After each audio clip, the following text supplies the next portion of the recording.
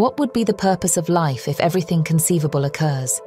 But in another universe, endless scenarios and possibilities unfold across an infinite multiverse. In one universe, you might be impoverished, and in another, affluent. The multiverse concept suggests a limitless array of possibilities. So why exert effort studying for exams if, in some alternate reality, you effortlessly achieve top marks? Why fret over decisions and dilemmas? In a multiverse, every conceivable outcome materializes. Each universe could be radically different, or the variations might be as subtle as a minor twitch of your little finger.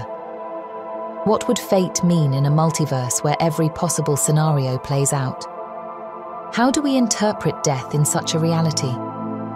Could our consciousness shift to the nearest alternate reality upon death, rendering it merely an illusion? Do we perpetually transition from one universe to another at the moment of death? These questions may forever elude our understanding. The concept of traveling to another universe, based purely on distance, seems implausible. Scientifically testing this theory poses significant challenges.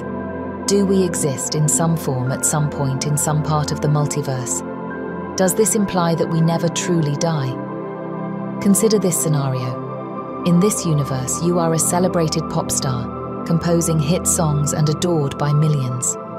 Yet, could this reality exist for all of us somewhere in the multiverse?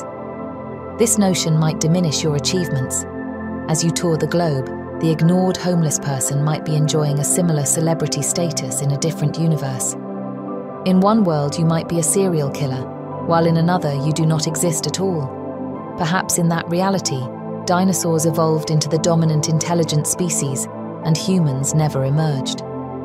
When contemplating the multiverse, the questions are indeed endless and challenge our understanding of reality and our place within it. Imagine there's an enormous library that's infinitely big, filled with books. Each book represents a different universe. In this library, there are countless versions of books about you and your life.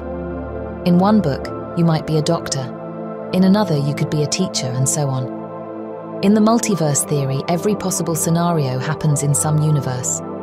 This is like saying in some books in this library, you're rich, and in others, you're not. There are books where you made different choices, and those choices led to different lives. You might wonder, why study for a test if there's a book in the library where you already passed with flying colors? Well, the book you're living in right now is the one that counts for you. Just because another book has you passing easily doesn't change your situation in this book.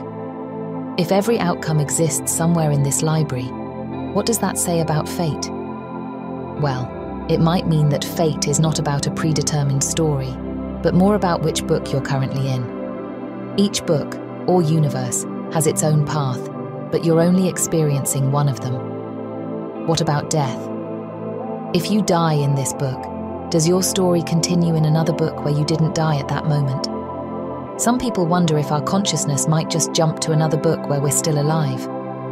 But remember, these are just ideas and very difficult to test scientifically. Are you existing somewhere else at this very moment in another universe, another book in our library? Maybe in one universe you're a famous musician or a president. This brings up questions about our identity and achievements. If everyone is special somewhere in the multiverse, what makes our current situation unique? In simple terms, thinking about a multiverse is like imagining there are infinite stories about you and everyone else, each playing out differently based on every possible choice and chance event. It's a fascinating way to think about the world, even though we can't visit these other universes to see what's happening in them. It's like having an endless collection of stories where anything imaginable can happen. Please like and subscribe if you enjoyed this video. If you would like to see more content like this, then please leave a comment below. Thank you for watching.